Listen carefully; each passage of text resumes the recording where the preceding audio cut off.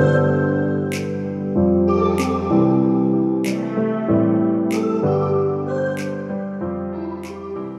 everybody. Welcome to another episode of Hope Without Sight, episode 54 with Jill Shultz. With your host, Taylor Cooper, and who is this? This is Tyler Evans.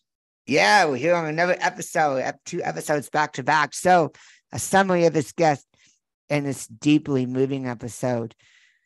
We were joined by Jill, who's a brave individual who's chosen to step into the light to address a very taboo topic that is often in darkness and shame. And Jill shares her story of grappling with the repercussions of childhood sexual trauma and the subsequent experimentation of other children. After 41 years of living under the cloud of shame and self-loathing, Jill has found her purpose in liberating others from the shackles of shame associated with this very sensitive topic. Through her courageous efforts, she aims to change the narrative surrounding children who's experienced sexual trauma in their interactions with peers. So join us as we delve into a conversation that seeks to foster healing, understanding, and a pathway to a life filled with love, success, and abundance. Please welcome Jill Shultz. Jill, you sound very good today. Thank you so much for having me. I'm so excited. So you must have a very deep trouble, background. So take us all the way back as far as you could go. I mean, if you don't want to share everything, it's totally fine, but share what you want to share. Yeah, thank you. First of all, I want to just take a minute and prepare people, because what I get to share is a story that people aren't talking about. And so I am creating a movement to really bring this out into the light to help people get past the shame. So I want you to know, if this is your story and if this is the first time that you're hearing somebody talk about it live, or if it's the first time that you're having a memory of it, I see you and I'm holding you in my heart. And please know that you get to get help. You get to talk about it. You get to find support. And my only hope is that I get to help set people free from the shame that I lived with for 41 years. So just setting the space for that's really important to me, because I need to make sure people are protected and that people are, supported. So, so would you say a listener discretion is advised with this episode, or because I know it's sensitive? Yes, it is very sensitive. Yeah. So if you have littles, you might want to have them exit the building, and, just be prepared for a little bit of a hard topic. But I'm really happy that I get to share it, because I lived in shame for 41 years around this. And I'm just, when God, and I don't know if you believe in God. If you don't believe in God, I do. We do. Oh, we do. We just got finished with an episode. We just got finished with an episode with a Christian lady who's a pastor and talked about God. Yeah. So this is oh yeah, segue. She's great. Oh awesome. Yeah. Well, when God first asked me to do this, obviously I was like, no, but now I get to see everything that I've gone through the past 41 years as a gift, because now I get to share my story and hope that I get to help people collapse time and get past the shame and love themselves and forgive themselves. So I have to say that I'm really grateful for the Me Too movement, because this is around sexual trauma. And I'm grateful that those brave people, stood up and talked about what had happened to them, because I feel like now it's more of a open space to be able to share around sexual trauma. But my story goes deeper than that. I was molested when I was 3 or 4 years old. I don't remember who did it.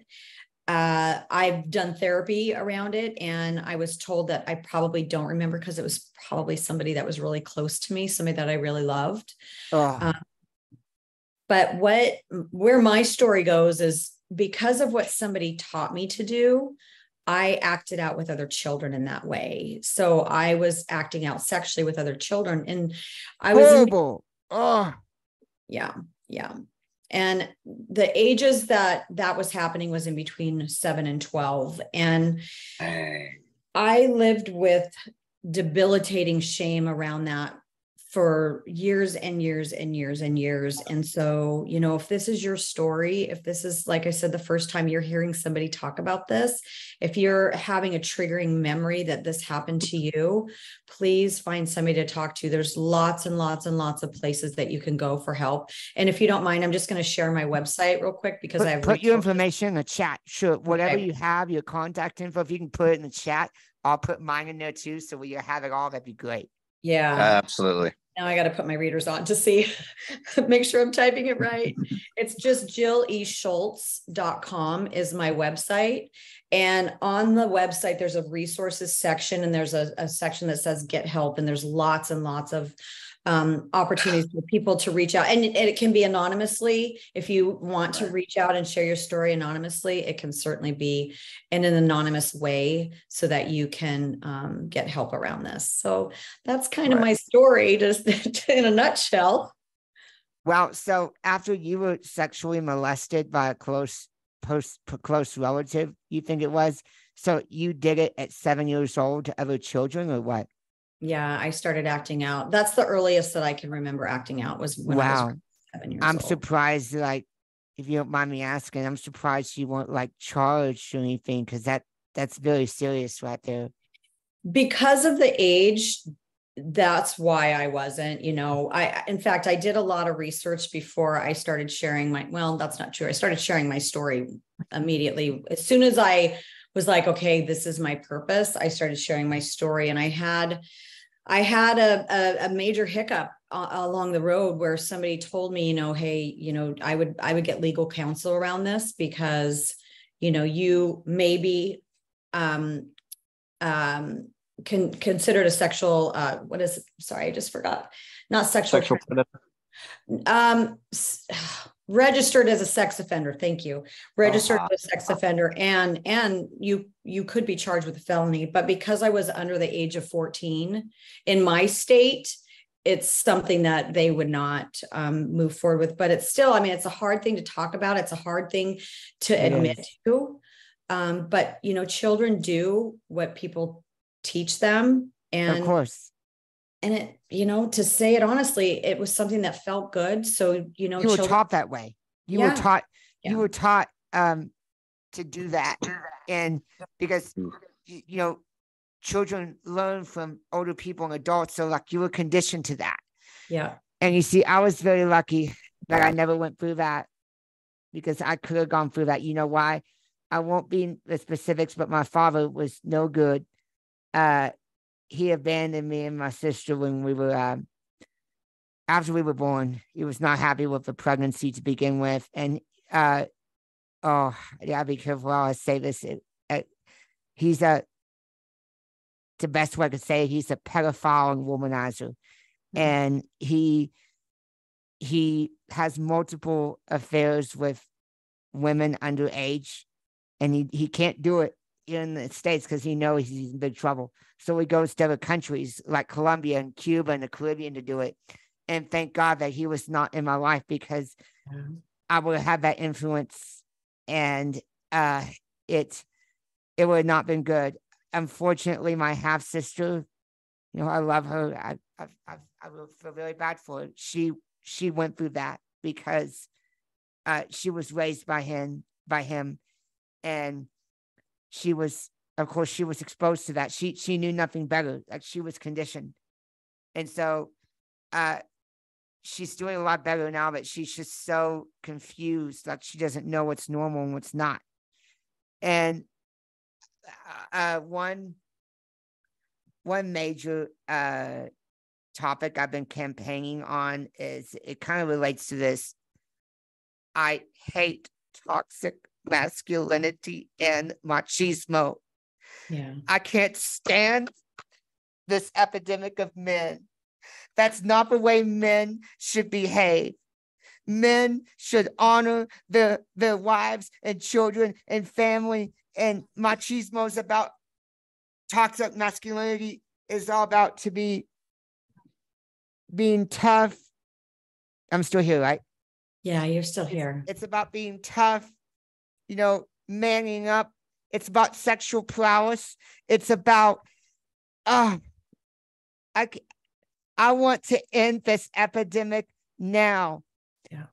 And I'm not surprised whoever did this to you, he had massive toxic masculinity in him, right? Yeah. Well, I forgave the person who hurt me a long time ago. And in the healing process, when it comes to this, it's really, really important that you forgive whoever it was who hurt you, because It's if really hard. you holding on to it's only hurting you. You're not forgiving that person for them. You're forgiving that person for you. And I truly believe that whoever hurt me, somebody hurt them too. Right. Exactly. So yeah. So I try and see the positive in things as I move forward through this. And I love that your show is about hope and inspiration and bliss. Yeah. And so Yeah. I want people to know that when life happens outside our comfort zone, when you face the hard things in your life and you look at them dead in the eye and you say, you don't own me anymore, and you can forgive yourself and you can love yourself, that's when you get to have this blank canvas where you get to create the life that you deserve to have, the life that you love. And so I love that you guys are really about, hope and inspiration. And it's really, really wonderful. It's wonderful. Oh, yeah. yeah. And maybe you could be instrumental in helping us too. And which you have a newfound purpose in your painful past. You've taken up a mantle to address this, to address the topic of childhood sexual abuse and the complex dynamics. Yeah. So you advocate. What all do you do? Well, so this whole thing's pretty new to me. It's taken a long time for me to get to the place where I've healed. And once I got there, I had prayed for my purpose for a very long time. I'm 55 years old. I didn't get my purpose until I was 53 years old. And it was actually quite painful because I knew I run several businesses and I love what I do, but I knew it wasn't at the core of why I was here. And so when God finally showed me that this gets to be where I get to take things, I started to see it as a gift. I really get to see everything that's happened up until now as a gift. And I remember several years ago listening to an Oprah show or watching an Oprah show, and she said, I want to be part of something that's bigger than myself. I want to be part of something that's bigger than myself. And I wrote that down. And be careful what you pray for, because now I get to step out and I get to share this really vulnerable story in the hopes that, I can help people heal quickly and, find that self-love and that self-forgiveness. Exactly. Yeah. Exactly. It's really good. And, we're doing a lot of stuff. Tyler, if you can tell Jill what we're doing, maybe we can invite her to these events, right? I'd love that. Yes, indeed. We have one event coming up, hopefully soon, the first Thursday in October. Hopefully we'll be premiering it. It's a Lift Your Spirit party, and it's at we 7 premiered p.m. it already. We're just going to relaunch it. Yeah. Well, I mean, we've had it before, but we're relaunching it. Is it virtual? Yeah, on Zoom. Yeah. Yes. Okay. Mm-hmm. And this one's free. There's another event that we're going to do, and it's a membership based deal. It's basically it's a blissful life community, and that's $25 a month, or you can pay $300 for an entire year for the membership. And it's a Zoom event too, but it's more in depth. It's more in depth than what the Lift Your Spirit Party is. The Lift Your Spirit Party is like a preview. Sure. I love it. Well, thank you for putting that in the chat too. Exactly. Absolutely. Yeah. And we also have the chat for the number. You can text the word bliss. Bliss to 832-481-6806. Perfect. I Yep. love it. Yeah, I'm putting this information in the chat too.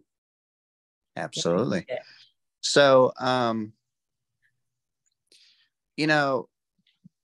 one of the things that concerns me a little bit There are men who have been falsely accused of sexual abuse. Let's say there's like some men have.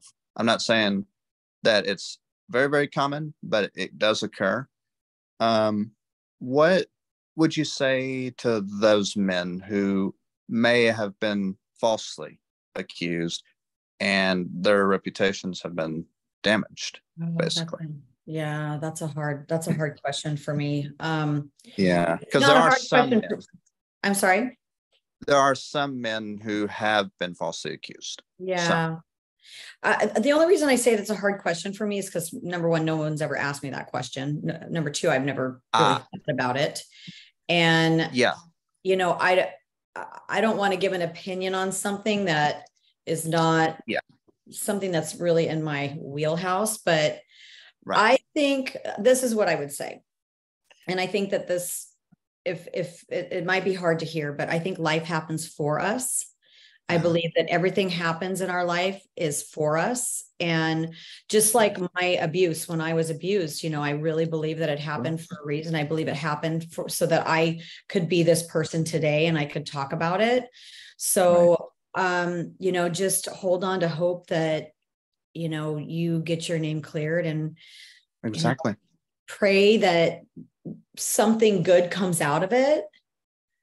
You know, I believe that every bad circumstance, something good can come out of it. You know, that's what I believe. Yeah. You know, me and Sailor and I, rather, we were both born 3 months premature, weren't expected to survive, and we both had a twin whose eyes reversed from blindness to sight, except I have a twin brother. He has a twin sister. And it's really cool. You know, he mentioned having a half sister too. But the twin sister, as far as I know, is not the half sister. No. But yeah. But I have a twin brother, and he's fully sighted. He drives, he does everything, you know, he works. And it's really cool how our stories are really similar. And what's interesting about my story, I have a half sister also, from a different father. He was abusive to my mom before she ever met my dad. Just, you know, abusive. Yeah. How did you guys meet? Me and I, we met in college. Okay. Yeah, we went to Stephen F. Austin University in Nacogdoches. Yeah. Well, and we were in a club. We were in a club called the Braille and Cane Club, and that's how we met. It's an advocacy group for the blind, actually, which is really cool. And, you know, it's just, we just clicked, like, being best friends. And years later, we said, you know what? We've been looking for work. We said, you know, a lot of employers don't want to hire blind people because they make up every excuse in the book. And so we said, you know what? We're just going to do our own thing. Yes, we are. Here we are. And so, Jill, if you can help us promote our events, I put everything in the chat, including my contact information. So as always, if you can please save chat, that'd be great. Yes. Absolutely. And who knows? Maybe you might be on the payroll one day. I don't know. That's up to Sailor. Love it. I'm hopefully going to be on the payroll in the coming months. Maybe. Yeah. We shall see. But beautiful. So Jill, like, so did you dealt with 41 years of a shame, not like practicing on children themselves, right? No. I was. Yeah, that's good. No. The last time was when I was 12 years old. Wow. So you did say that. Yeah. And, you know, it's really interesting. So I've written a book, and my book is coming out November 1st. I'm really proud of this book, and it's called Liberated, Releasing the Dark Cloud of Shame. And there's several other people who have contributed to the book. Once I started sharing my story, it was unbelievable to me, the number of people that said, you know, that's my story too. That's my story too. And Oh, wow. so that's how the book came about. And I don't know why I just started talking about the book. There was a point you said something to me, and there was I know what I was going to say. So you had asked me about if I was still hurting children 41 years later. No, I was still a child the last time that happened. And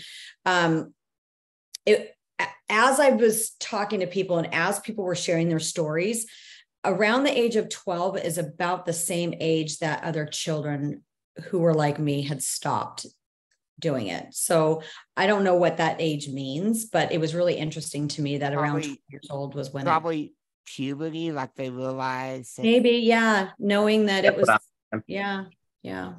Because of course, children, they're young. They don't know better. They don't know about this sexual stuff, No, they just think, oh, it's just something that just makes you feel good. They don't have a concept yet.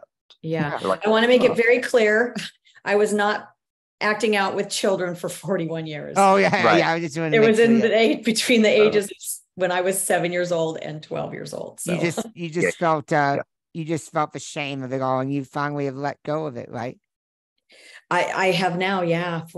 It took a long time, but what I would say to people is do the work, look at it, talk to somebody. That's the first step. Get it out of your body and say it out loud, even if it's just you saying it in the mirror.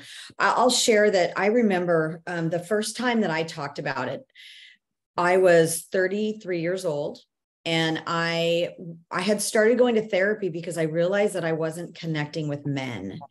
I would be in a room and a man would walk in the room and he would look at me and I would immediately look down. And I never wanted a man to see me. And I thought, oh my God, if this man sees me, how can he love me knowing what I've done? And now I get to say, how can he not love me knowing what I've been through, knowing how I get to help people now.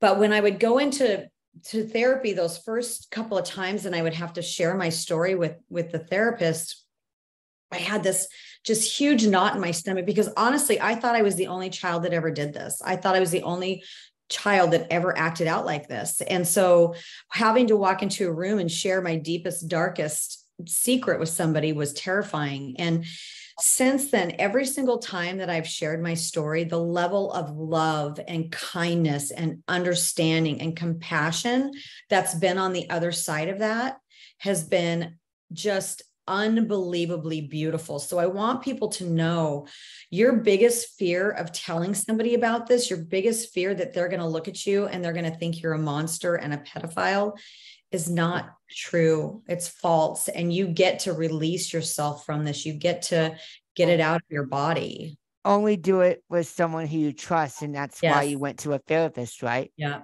And you didn't do this until your 30s. Wow. 33. Yep. And so of course you wouldn't tell your family, you wouldn't tell your parents because they were afraid that they would criticize you and stuff. I didn't tell my parents until 5 years ago. And how did they react? They were extremely compassionate. They're very supportive of everything that I'm doing right now. And they're just like, we don't know how you could have been hurt by somebody else. We watched you all the time. We knew where you were all the time. And so for a parent, there's this deep level of shame, knowing that their baby had gotten hurt by somebody. And the thing is most often it is somebody that's close to you. The whole story of the boogeyman in the bushes waiting to molest a child is very, very, very rare. It's typically somebody who's very close to that child, somebody who has access to that child, an uncle, a cousin, a brother, So they have been amazing. And but they have felt really, really badly about the fact that it happened to me, but I get to share that now I get to see this as a gift. And like I said earlier, I think everything happens for us. And this happened for a reason for me to now be able to share my story. So they had no idea. They thought everything was totally fine. They had no idea that you had kept a complete secret. No, they knew actually. So they didn't know that I had been molested, but they did know that I had acted out when I was younger. But they didn't know why. But it was something that we kept as a secret for years and years and years and years. Like we never talked about it. And, nobody knows what to say in this kind of a situation. There's no training manual if you have a child that's acted out. So I want you to know that too. If you're a parent and your child has acted out, I'm not saying this to keep plugging my book, but I want to be able to help people. And there's actually a chapter in my book that talks about what to do. My therapist wrote a chapter in my book about what to do if your child has been hurt, or what conversations to have with your child so that they're not put in a situation where they can get hurt, like where they know how to have boundaries and they know what to say so that they are not, so that they're not hurt. Exactly. Yeah. Yeah. Because, sex can be beautiful. You just have to do it responsibly, Yeah. And so your book's coming out in November. Where will it be available? It will be available on my website, which is in the chat, jillyshultz.com. There's actually, we're doing a pre-sale right now, so you're welcome to go there, and it'll be ready to purchase in the next week. So if you want to go on there and purchase that, it'll be available to purchase in the next week. Well, in the chat, you'll see I have a book that came out last May. Awesome. How to navigate life's challenges and understand different personalities and get along. And one of my favorite chapters in there is machismo and toxic masculinity, which by now I'm not a fan of. Yes. I'm proud of the man who I am, and I'll never become that type of man. And I even include song analyses in there to relate emotions to music, because they say music is therapy without a doubt. Oh yeah, I die for music. Like that's my biggest passion is music. It is so healing and releasing, and like, yeah, I'm obsessed with music, you would say. Yeah. Yeah. Yeah. So other than that, do you have anything else? Because if not, like, what are your future goals? Yeah. Thank you for asking that. So what I would say is, if this is your story, please find somebody to talk to. Please find somebody safe. If you need it to be anonymous, find one of the resources. The first step is getting it out of you and, getting it out of your body. My goals are just to share this anywhere and everywhere that I can. So I believe that every desire on our heart was given to us by God. Yes, it was. And I believe that I love manifesting. Like I have a beautiful morning practice, and it's this little dance. Manifestation. Yes. It's this little dance I do with God every day. And when I first decided that I was going to take this on, I heard of a woman named Amanda Francis. She wrote a book. I won't say it. It's Rich as F. But she's a manifesting queen. And she's the one that said, everything on our heart was given to us by God. And it's your only job every day to feel what it feels like to have that and know that you get to have that. And I saw a vision of Tony Robbins right after I decided to write this book. And so my big vision is I get to align with Tony Robbins, and he gets to help me promote this book, whether it's me speaking on his stage or whatever it looks like. I don't know. God just keeps telling me that it gets to happen. So that's my big goal, is getting on big stages to share my story, to help people get past the shame. Yeah. And speaking of manifestation, I have a wonderful lady in my life. She's my favorite aunt. Of course, she's known me since I was born. She and I talked about the art of manifestation, and what you're saying rings, it truly, I love it. Hits home. And yeah. I hope to manifest that. We're successful in this business now. I found the love of my life, a good lady, and yeah, it's all wonderful. It's great. I love it. Music and manifesting. Those are my two passions. Me too. And so how can people talk anonymously? Like, who can they go to? What are some resources? And if you can put those in the chat, that'd be great. Can they even go to you? Well, I would love to say that I'm the person for them to come to, but I'm not a therapist. So I'm not qualified to get into the weeds with people about what their shame is. I do have a website called Living Unshamed, where it's a community of people like-minded people. But the best place that I would say to go for resources to get help is my website, jilleshultz.com. Under resources, under get help, there's an organization called RAIN that is an anonymous place for people to go. There's also an incest organization. So if this is something that you have shame around, there's a website there for that. There's about 10 different resources there. There's also a resource for sex trafficking. There's a suicide hotline. So just wherever you're at, please make sure that you are taking care of you and you're getting help, because I promise you, it is so beautiful on the other side of healing. Like I say, I used to have this dark cloud, like it was always over my head, and it was this shame that I had, and I'd wake up and it was there, and I'd go to sleep and it was there, and it was always there. And now that I've been able to release that and forgive myself and love myself, the cloud is gone. I look for the cloud and it's gone. And as long as people like ask for help and talk anonymously, like it's like they won't report them or anything. Like, no, even though they did something wrong, they won't. No. Yeah. So they won't. What's that? As long as people get help and talk anonymously, like they won't report them like to authorities or anything like that. I don't know about adults. I don't know how that works. If you're an adult and you're, you're hurting children, I don't know what it looks like. It probably, it probably would. But well, like if it's children like you.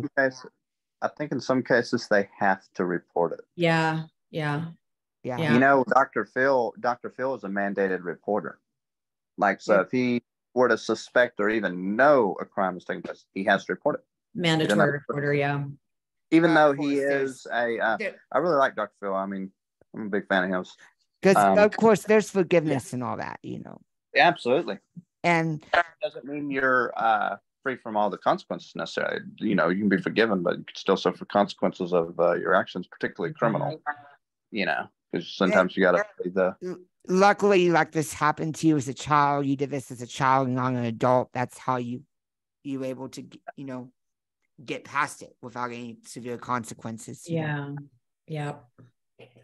And also, who's Tony Robbins? He's very famous. So who is he? Tony Robbins is a speaker. He's he has a huge influence. He's a really beautiful soul, and he's got different conferences. Like I did one of his called Unleash the Power Within. And honestly, that was another phase in my healing, being at his conference. So any type of work that people can do like that. I've done landmark education. I did hardcore leadership.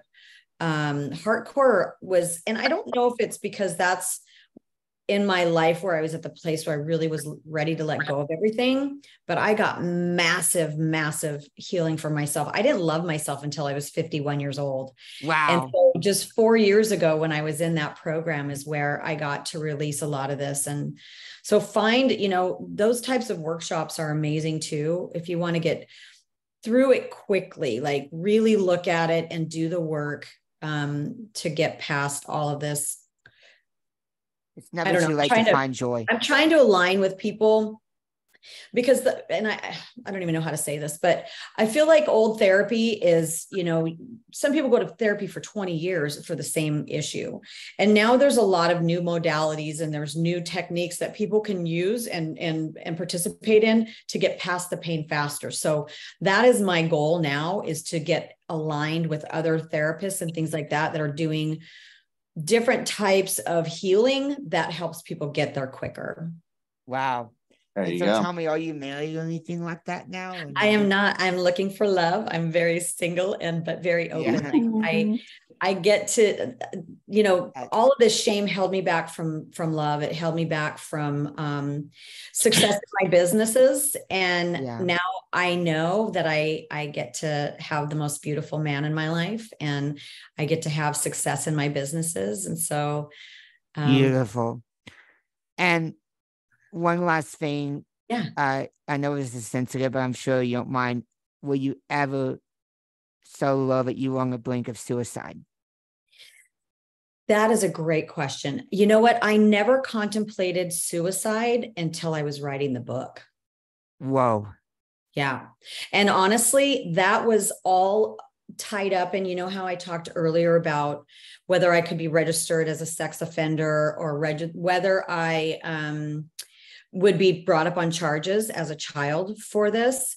When Right. all of that was happening, I thought, this book has to get out. I am not going to sacrifice my soul and go to jail to get this book out there. So I thought, okay, if I write this book, what if I'm just not here? You were afraid of the repercussions. I hear you. Yeah, I knew the book needed to be out there. I was afraid of the repercussions. So I thought, if I'm not here, if the book is written and the book is out there. So that was the only time that I ever had that thought. And do we need to go? Can I share a really quick story? No, we got time. Okay. So, we talked about music, and, when it comes to manifesting and creating the life that you love, and God loves for you to test him around manifesting. So, one of the things that I said was, okay, God, if you really want this book out there, I want to hear Sia Unstoppable.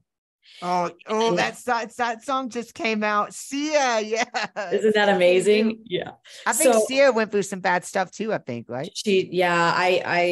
I know that she's in recovery. I don't know much about her past, but she was really pivotal. That song was really pivotal in this book. And so it took a couple of weeks for me to hear the song. And when all of that was happening with the legal stuff, I heard Sia Unstoppable. My girlfriend, who I had told that song was, kind of what this book is about, it was like very pivotal in this book happening. She heard the song the same day and called me. But so that song came out in 2016. That song was originally released in 2016.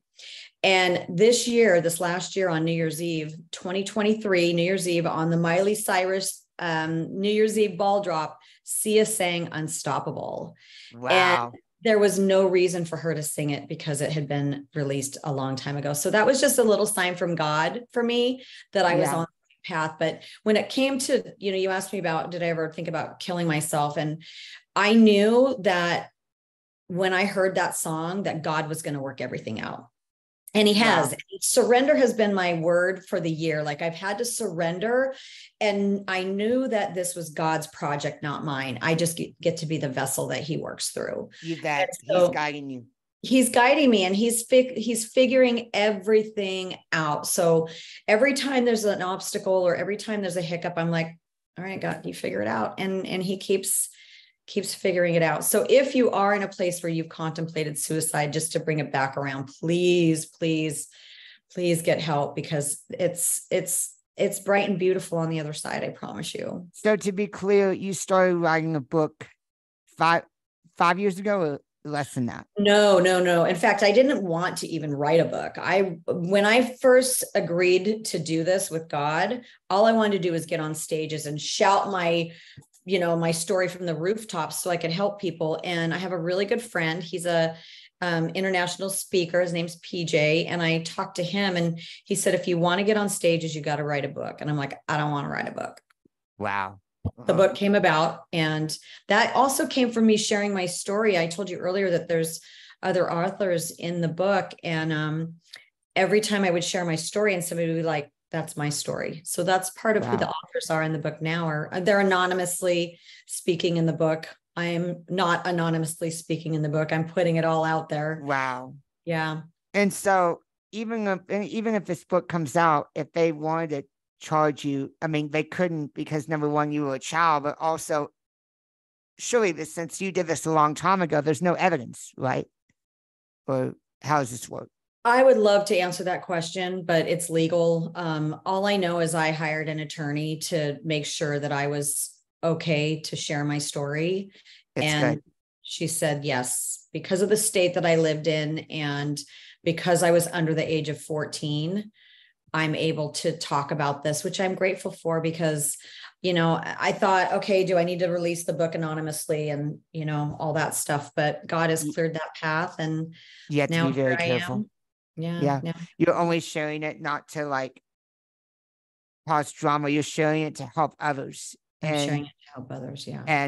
And so, like, what state do you live in? Where do you live in? I'm in California. Oh, California. Oh, wow. LA area? Where? No, I'm in San Diego. Oh, San Diego, near Tijuana, Mexico. Yeah. Yes. Yeah. Yes. 15 minutes from my house. Yeah, but no, we're in Texas. But yeah, Okay.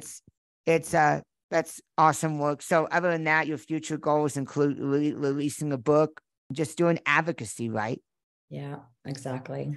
Well, one last question, our customary ending. Oh, What would you say to someone who's struggling in life and doesn't know where to turn? I know you can answer it so well. Take it away. yeah. Like I said, just, find an organization. There's so many resources on Facebook, and I know we're streaming live right now. Like, you can just type into the search bar any topic and you're going to find a support group in that space. And life happens outside your comfort zone. So look at the hard things in your life, face them head on. Shame cannot live in the light. And so only bliss can. Yes. Bliss, bliss, bliss. I love the word bliss. What about you? I do too. I love that word. And hopefully you can join our blissful life community. I love it. Well, let's connect, because we have each other's emails address. So send me the information, and I would love that. Yeah, if you can please, if you can exchange your information in the chat, I put my contact card in there. If you can save the chat, you click on my contact link. There's a button called exchange contact. That way I can have all my contacts in one place. So if you can do that, that'd be great. I will have you tell me how to do that when we stop this. Oh, okay, awesome. Yeah. Well, wonderful. Well, yeah. Well, thanks so much for being on Help Us Outside. Everybody give it up for Jill Shultz. Thank you. Thanks so much for having me today.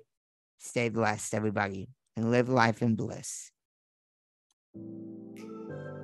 We hope you feel renewed, inspired, and encouraged, like you can just carry on and conquer the world. Please hit the subscribe button on all platforms and tell your friends and family to do the same. Blessings to all.